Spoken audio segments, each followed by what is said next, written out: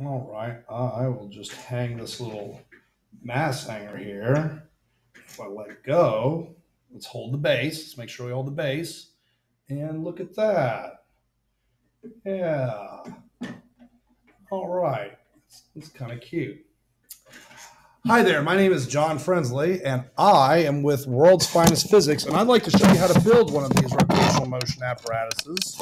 All right, so World's Finest Physics, you can see our website right there, finephysics.com, and we provide professional development opportunities for teachers. If you're a student, physics student, we can connect you with private tutoring, and any contact questions you have, just see us there. We have a contact page, and we respond pretty quickly. All right, so we want to show you how to build one of these rotational motion lab apparatuses that you see right here. It's pretty easy and cheap, so let's get going. Let's talk about the materials that you'll need. Okay, so you're going to need a 1/2 inch Schedule 40T with a slip connection. See that slip? That's a slip. What's the opposite of a slip? Is a threaded screw connection right here. You can see the Lowe's number and the Home Depot part number. Home Depot uses Charlotte Pipe and Foundry. That's where I got it from. Okay, now for an adapter. The adapter should be able to screw in to the T like this. So double check before you buy a whole bunch of them, right? I bought 10 of them so I could have 10 lab setups. Lowe's number and Home Depot number. It's got a slip right here and a thread right here. Okay, set those aside.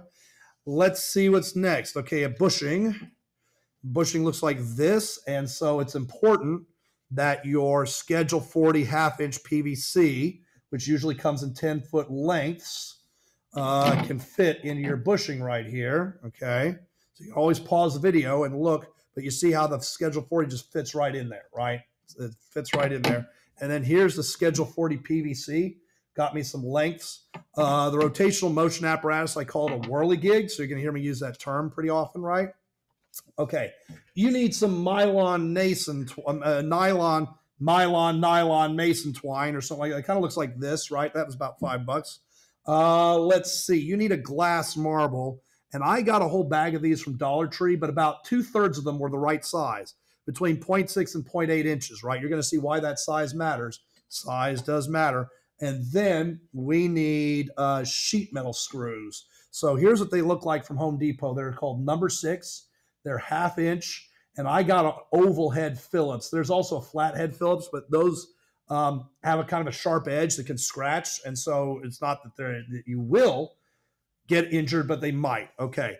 The pulley you saw is called a table clamp pulley. I bought these from Xump or Zump or something.com. That's the part number right there. So what you can see is that you can change the height of the pulley, and then here's the mechanism where it clamps into the table, right? Okay, all good. Let's see, what else are you going to need?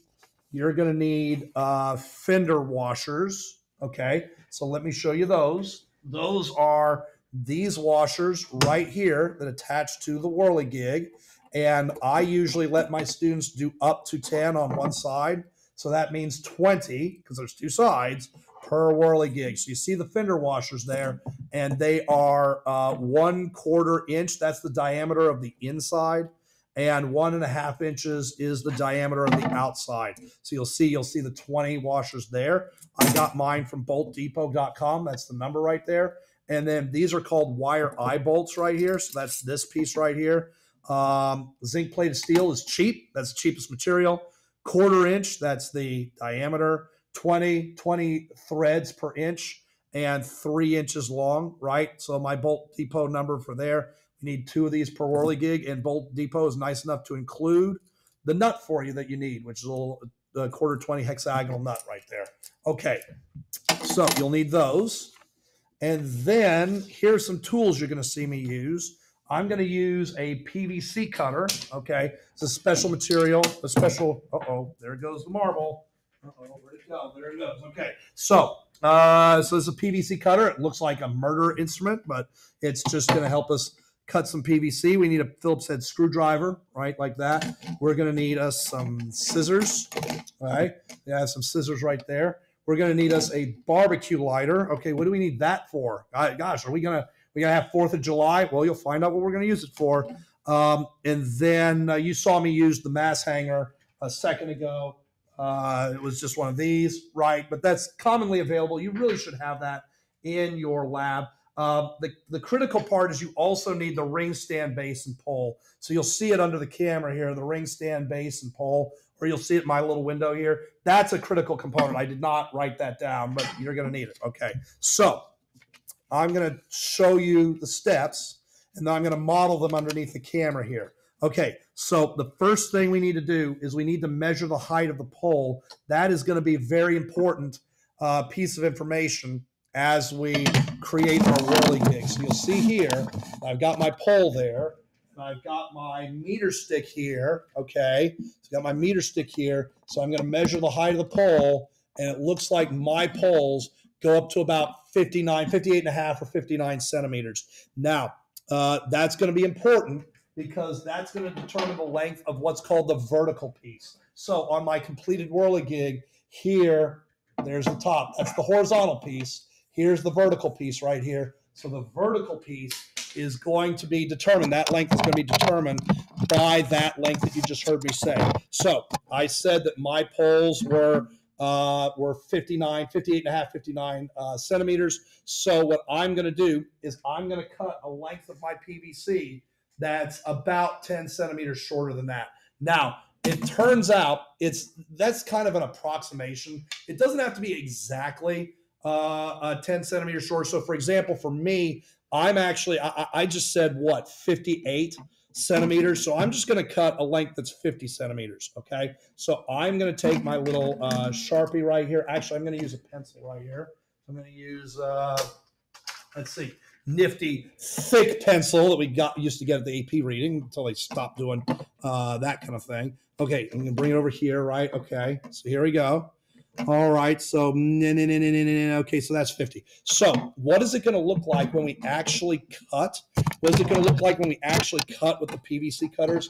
Watch, I'm going to try and model it for you here so we can see it under the camera. So I'm going to unlatch these and let them widen those jaws out real big.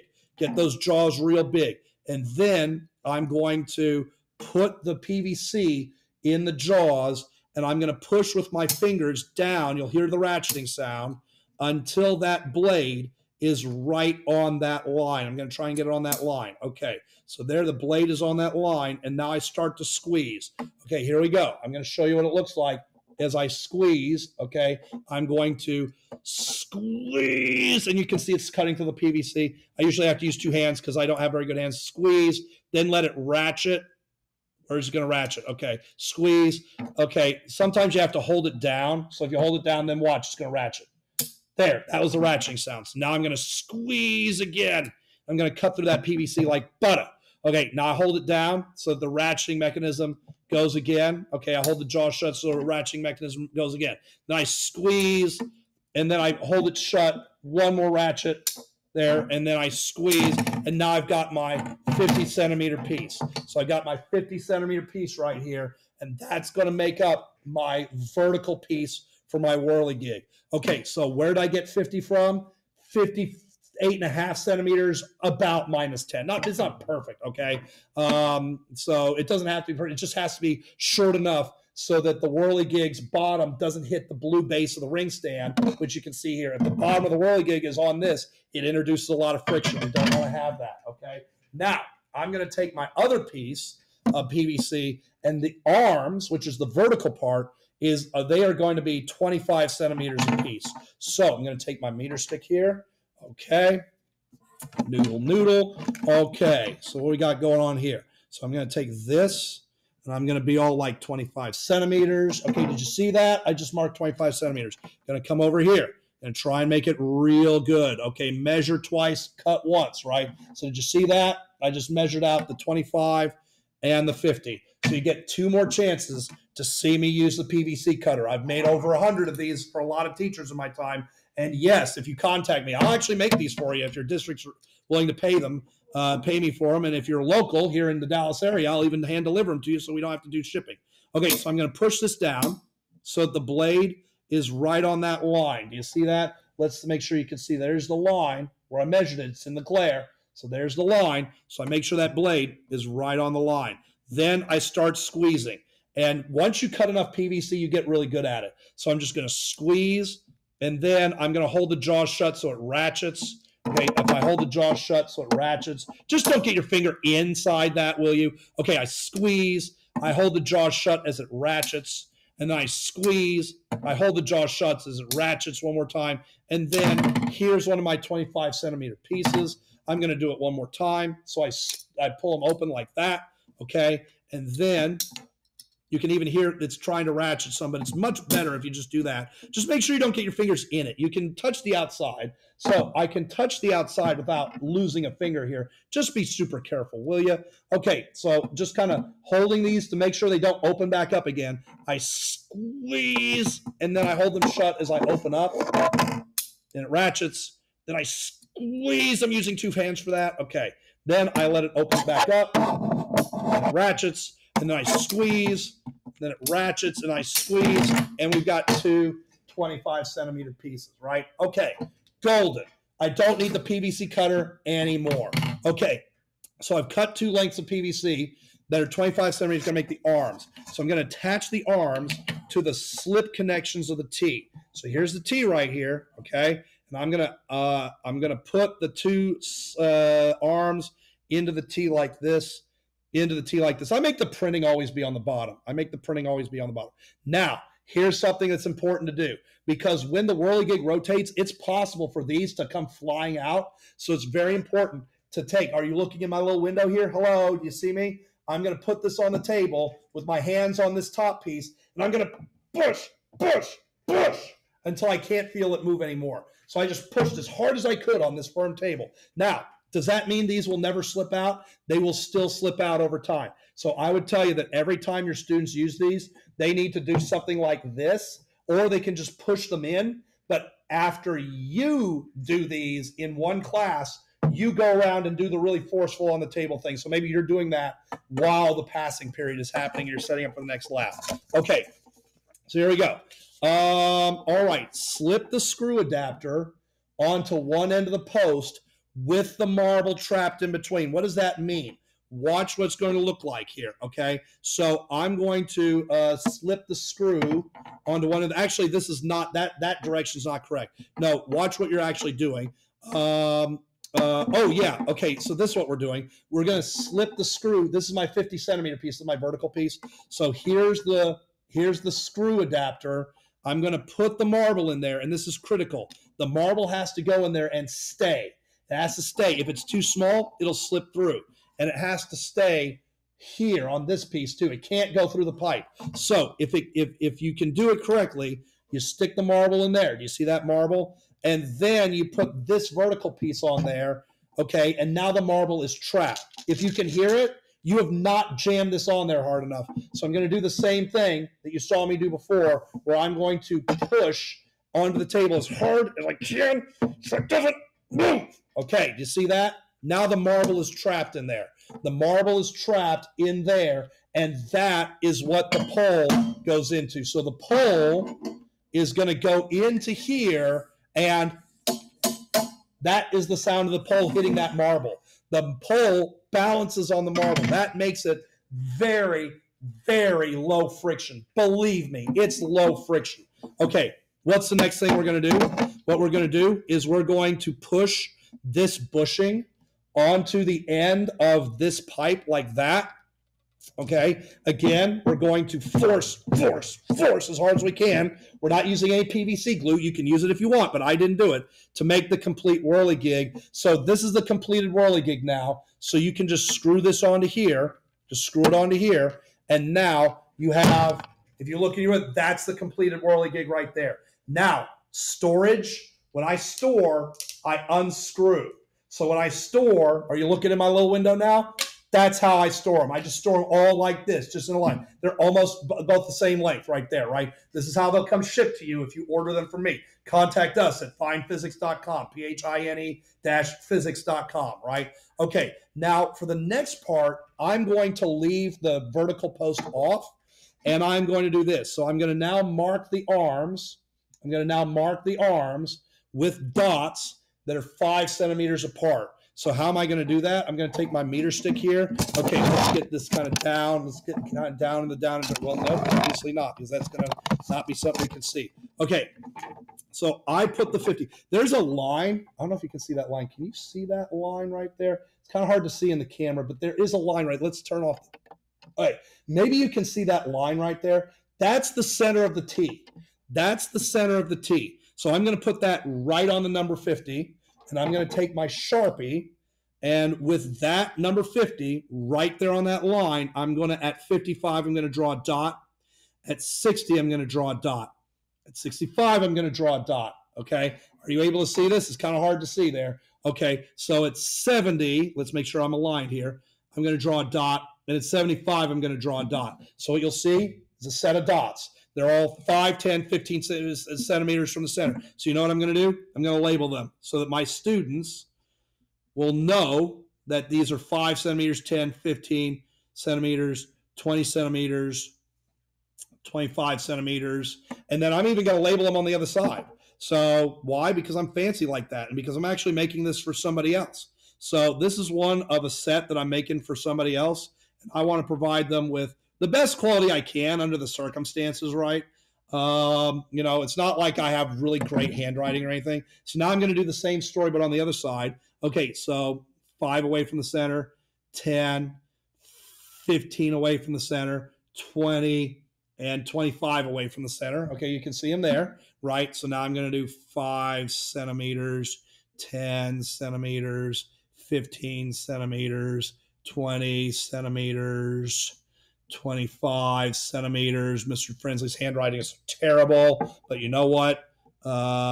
Your students, I mean, they'll get the point, right? They can just tell that these are all 5 centimeters away from the center, 10 centimeters, and 5 centimeters like that. Okay, so now the part that we're ready for is we're ready to drill the holes. Remember, on the completed whirlygig, it's got the holes in it. I don't know if you can see those holes.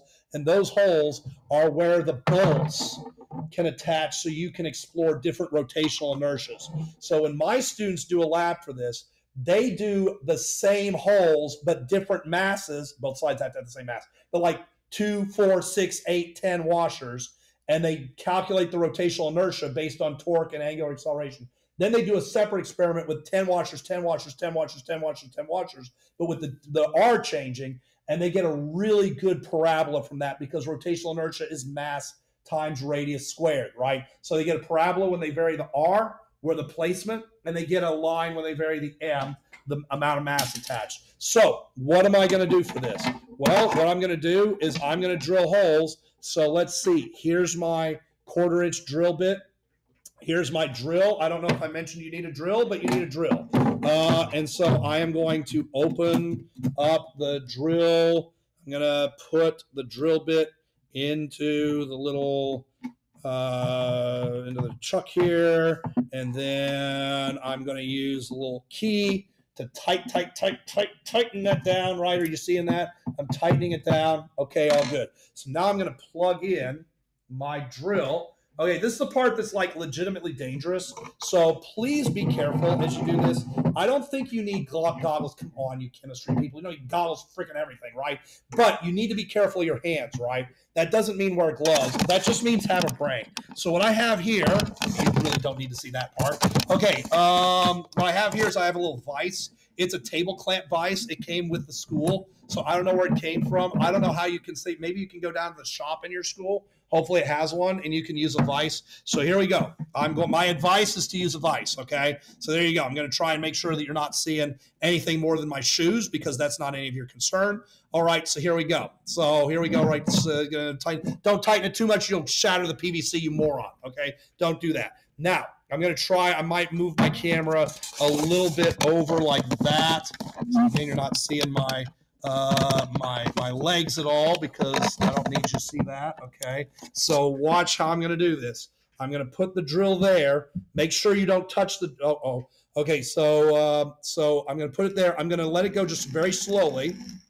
Do you see how it wanted to wander away from the dot? I don't know if you saw that just now, but the drill is going to wander off the dot because it's curved, right? So I'm using very little force, just a little bit of force, and I'm just making the drill go a little bit. And then you'll see that I've drilled myself just the tiniest hole. Now, okay,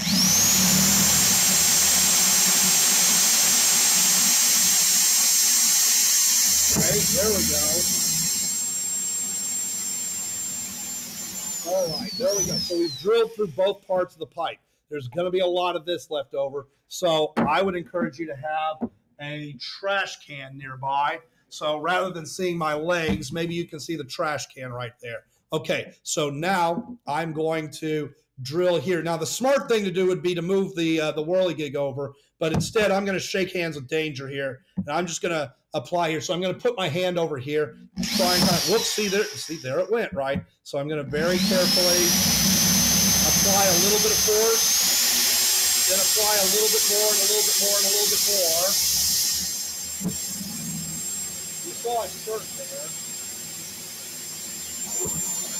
All right, there we go. So you saw it jerk there a little bit, and then we have these little pieces here. Okay, so here we go. I'm going to do it again. All right, you really should move it over here, but I'm not going to model safety here because I'm an impatient SOB. I'm going to support it right here.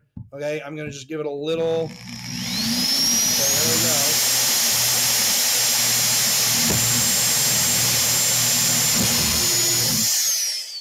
All right, so let's get all this little confetti, PVC confetti out here. Okay, I'm going to try and take that out. All right, and then let's come over to 20 and then to 25.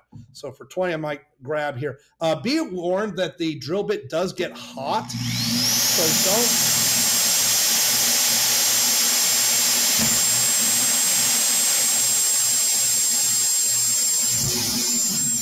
So please be careful. Be careful about grabbing the drill bit directly. It is hot for about 10 seconds after you drill, and you can get a kind of a blistery burn, right? So a lot of friction going on here, right? So here we go. Okay, so I'm not super centered here. So I'm going to have to kind of support it from up here. Okay, I'm going to support it from up here.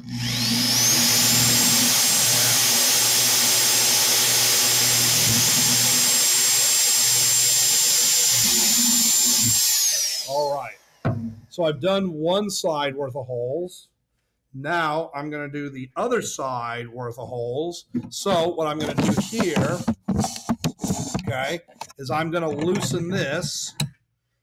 All right, I'm going to dump it out a little bit here. There's a little bit of stuff on the inside there. And then I'm going to put this into here. Okay, and you're going to see me do it again. And I'm sorry, this is a boring part of the video. So what I'm going to do is I'm going to trade safety for speed. I'm going to try and do this quickly. So don't do what you're watching me do, because I might do something. I'm even touching the drill bit like I said I wouldn't do, and it's still kind of warm. Okay, so here we go.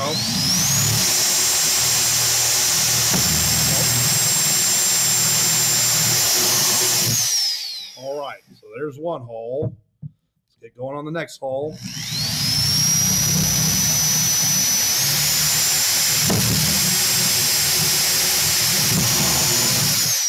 Okay, be sure to be mindful where your hands are, or else you're going to drill through those too. Okay, so here we go. If you're really afraid of the drill, just get a student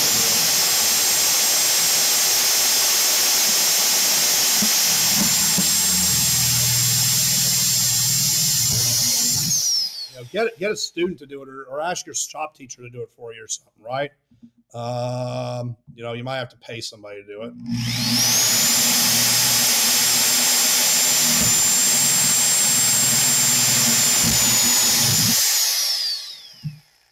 All right, you see the PVC is collecting on this drill bit here. And then last one here. Okay, whoops, see what happens? You see how it slips off? You got to be careful, right? I'm not being careful. I'm trying to be fast. I want to go home, right?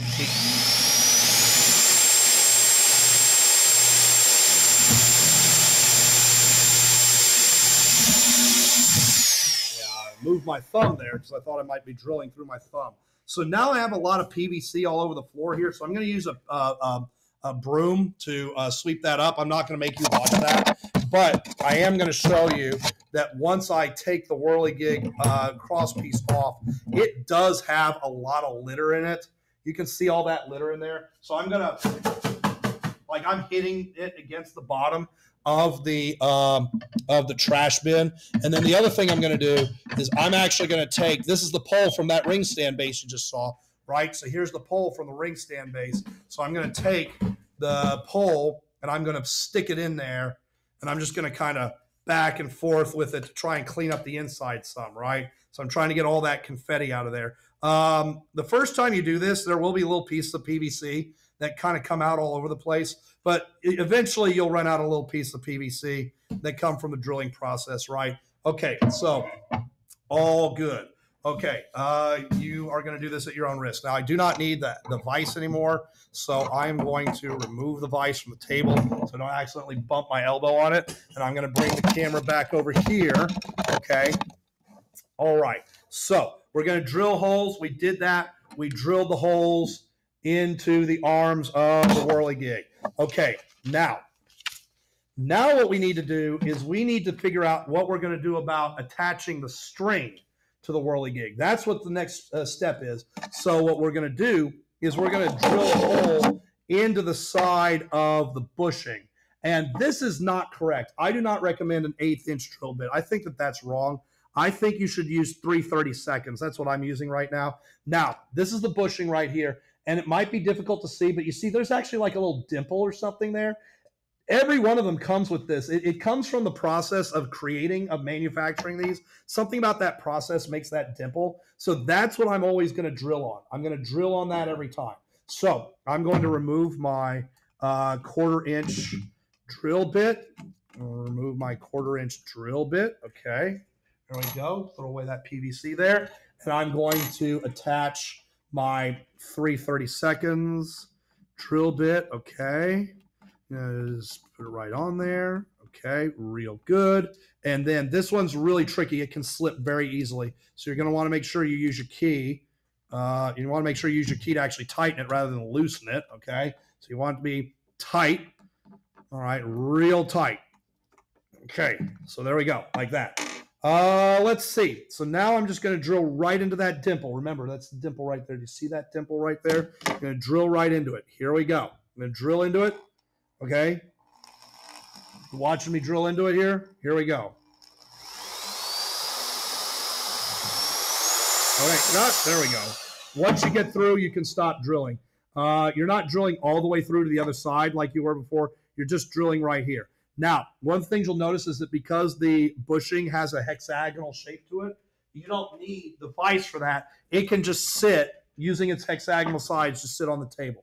Well, what are you going to do now? Well, now I'm going to attach one of my number 6 1/2 inch long sheet metal screws, right? So I'm going to take that. I'm going to get it out of its little plastic container, okay? If I can get it out of the plastic container, that'd be really great, okay? All good. So here's my little sheet metal screw right here. Everybody see that? Okay, so here's my Phillips head screwdriver. So I'm just going to put this right in the hole.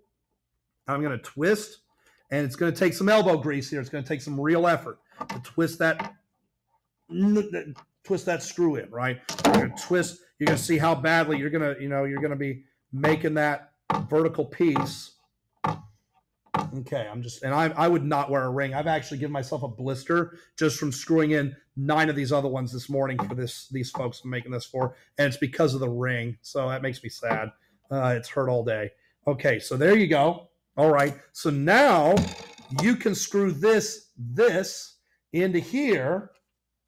And you've got, if you look in my little window, there's your completed whirlygig device. It's got the holes in the top, okay, where you can attach bolts and washers, right?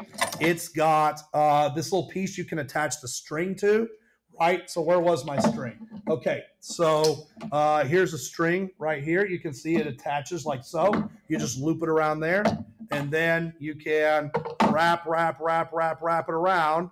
Okay, you can wrap it around, and of course I'm wrapping it around when it's on the ring stand pole, right? I'm not wrapping around when it's under a camera. The only other thing we need to talk about is making the string, right? So let's see. So we drilled the hole, we screwed it underneath. Now I'm going to cut, and I think the last time I did it, it was 1.2 meters, so 120 centimeters. For those of you out there who can't do conversions, I don't know why you're watching this video then. Okay, so here's my meter stick.